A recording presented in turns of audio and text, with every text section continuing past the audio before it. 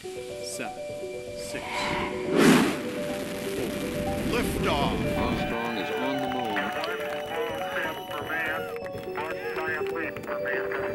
When I was at school, I had no idea what I wanted to do when I grew up. There was no one telling me what sort of opportunities were out there. Science, technology, engineering and maths really underpins everything we do on a daily basis.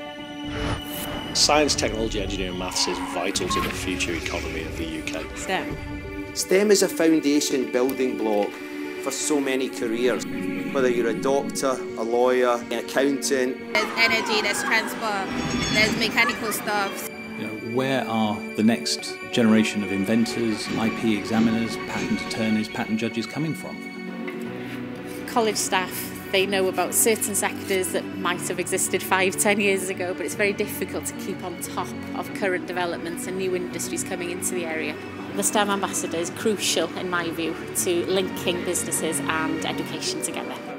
There's all sorts that STEM ambassadors could get involved with, and that might include project working throughout the year, giving students real actual things to work on that matter, but also to actually be involved in curriculum planning and development and thinking what might be the new courses or programs that we work on to meet the needs of local employers.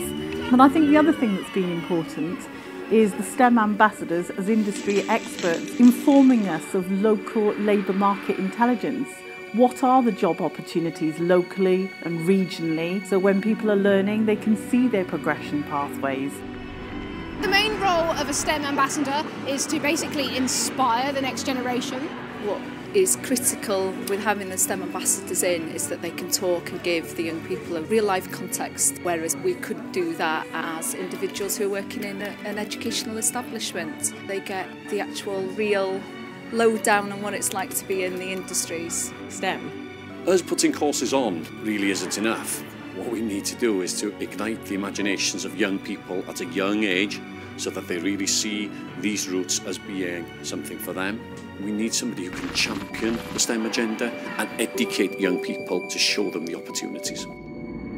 The wealth of employer and STEM ambassador input in Exeter College, the STEM Careers Fair in March, part of British Science Week, Big Bang festivals.